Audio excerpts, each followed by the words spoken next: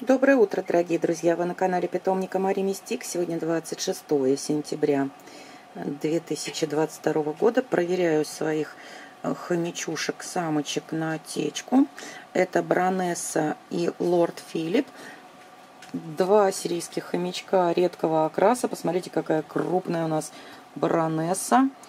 Баронесса трехцветная, черепаховая. Лорд Филипп у нас редкого окраса шампань, осветленный шоколад.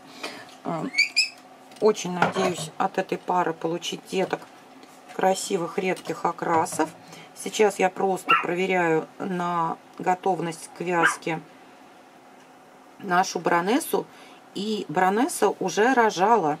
Я знаю, как она себя вела. У нас была вязка с портосом, когда она была готова. Это можно посмотреть в плейлистах на канале нашего питомника на видео, как она себя вела. Сейчас она явно не в охоте. Поэтому, если кого-то интересуют хомячата красивых редких окрасов, вот такие пары у нас скоро планируется вязка. Мы только теперь я буду отслеживать начало течки. Показала папу, маму, планы на вязки, какие у нас. И какие ожидаемые окрасы в потомстве.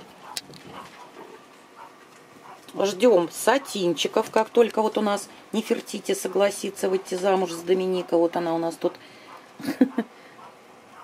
рвется на волю.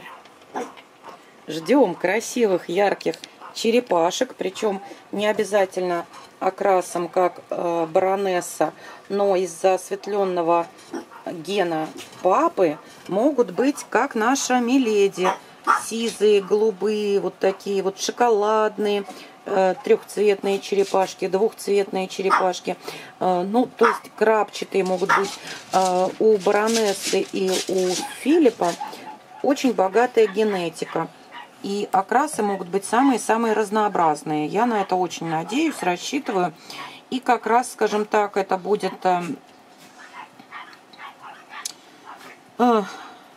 потомство ближе к Новому году, когда все очень хорошо и охотно, скажем так, разбирают хомячат, поэтому рекомендую заранее начинать бронировать, записываться на новые пометы хомячушек, потому что под Новый год хомячки покупаются и разъезжаются в новые семьи просто моментально.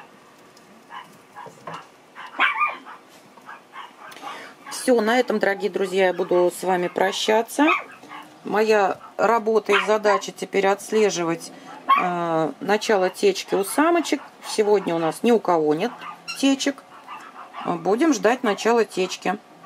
Расселяем хомячков по их домишкам. Баронесса у нас живет вот в таком домике.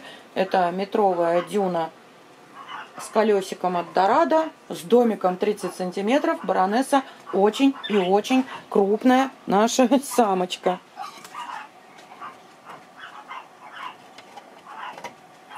Так, Нефертити хочет устроить побег. Все, дорогие друзья, если вам интересно наблюдать за жизнью наших питомцев, оставайтесь с нами. На этом всем пока-пока и до новых встреч.